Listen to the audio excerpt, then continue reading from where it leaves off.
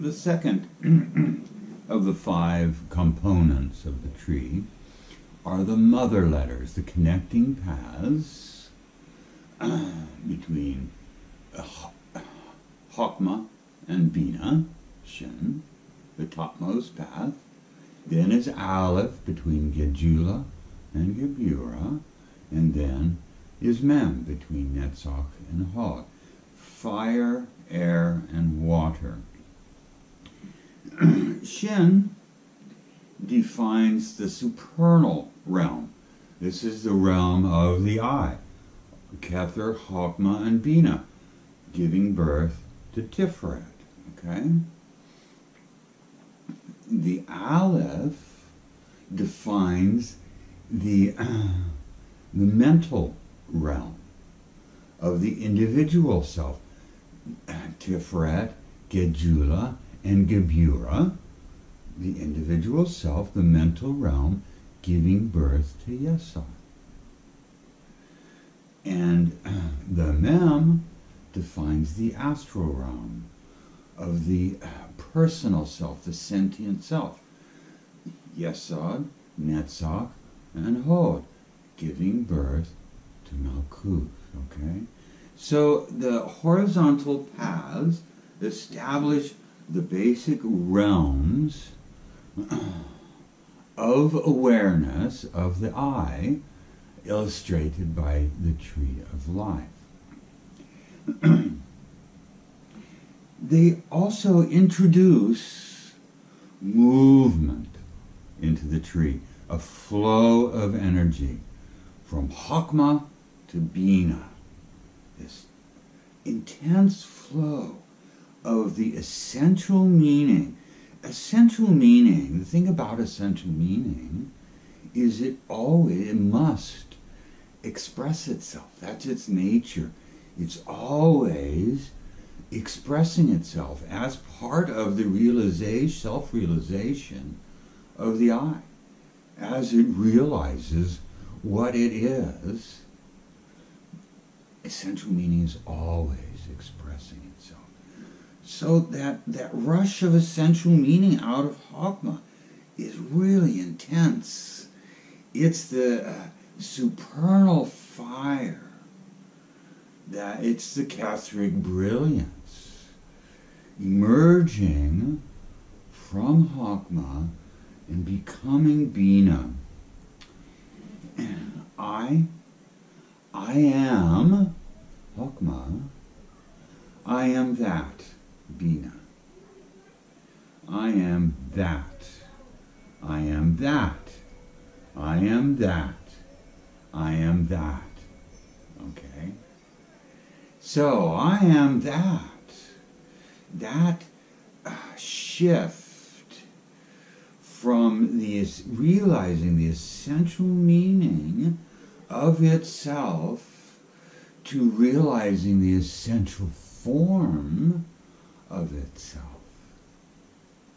That is that synthesis of these 2 poles, essential meaning and essential form.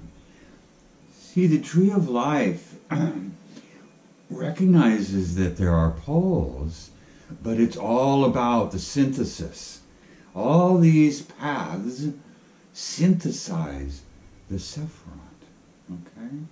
So the tree is about synthesis more than it is about polarization, because the poles are just transitory. It's the synthesis. Synthesis is those moments where awareness is evolving, okay? Not in the Sephirot. The Sephirot are more static states. These are the static moments in that evolution of the self-realization of the I. Okay? So the Shin is the eternal fire, the supernal fire, defining the non-temporal, the non-sequential, eternal realm of Kether, Chokmah, and Bina. Okay? It forms a triangle. In your mind, when you look at this symbol with just the horizontal paths, the rest of the paths build themselves in your mind. You know, you can't help but look at the symbol and see sort of this ghost image of the other paths in there because they're logical connections. Excuse me. Then there is the path of air, Aleph. Now it's synthesizing. It's that infinite continuum of likeness that stretches all the way out to that opposite pole, that opposite static state of difference, of uniqueness. It's that infinite continuum between the connectedness of Gedula, the collectivity of the individual awarenesses in Gedula, and the realization that each individual awareness has of its own unique, totally, utterly unique power. It's the powers in Gebura that are the power in Gedula, the power of that collective of awareness is built from all these individual powers of Gebura, and it takes the both of these.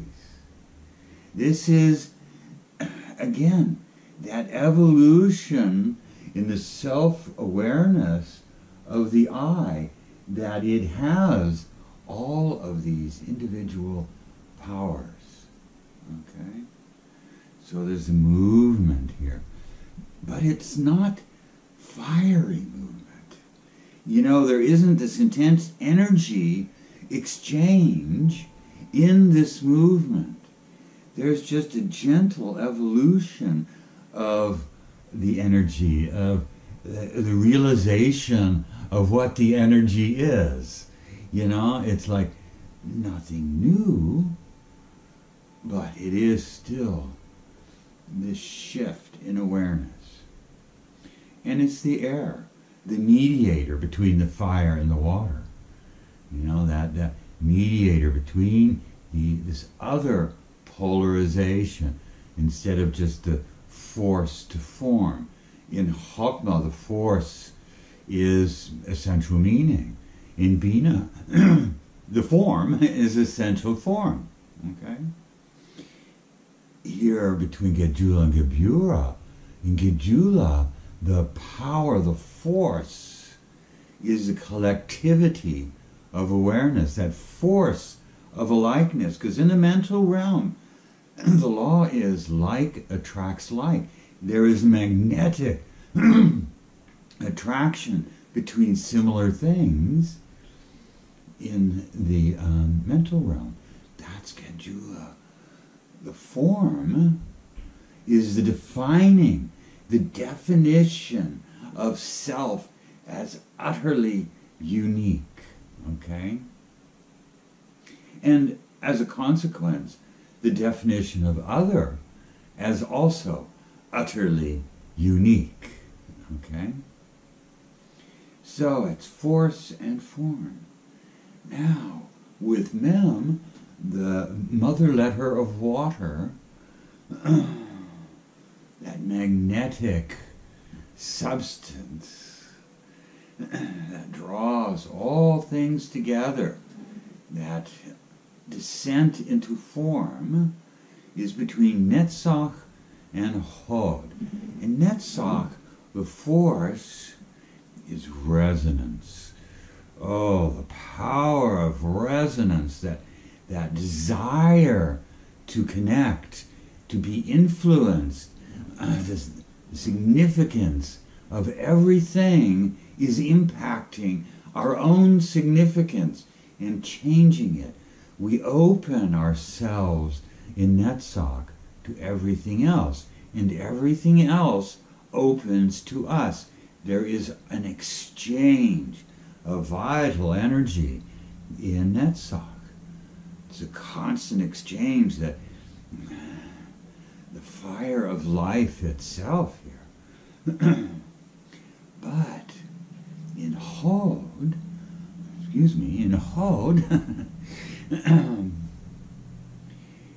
there's that realization that, wait, I am this. It's a reflection of Bina. I am this. Not I am that. I am this. I am me.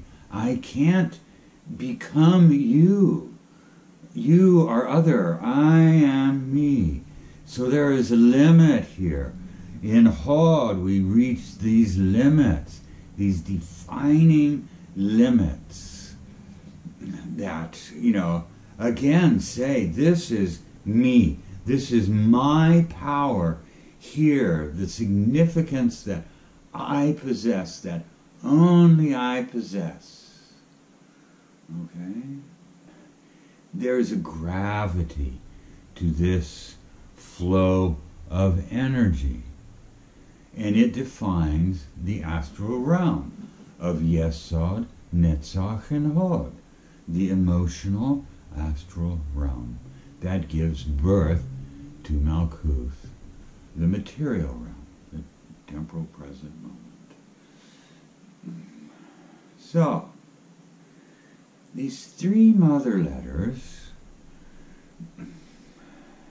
are the beginning of structure. They are the foundation of structure, the mothers of structure. Now, they're called mothers for some sort of technical, Kabbalistic reasons that I won't go into here, because they're basically irrelevant to this presentation. But that's how we refer to these three horizontal paths as the mothers: fire, air, and water. So next, we'll be introducing the vertical paths and the three pillars of the tree of life, which is another thing altogether. So, till then, bye-bye.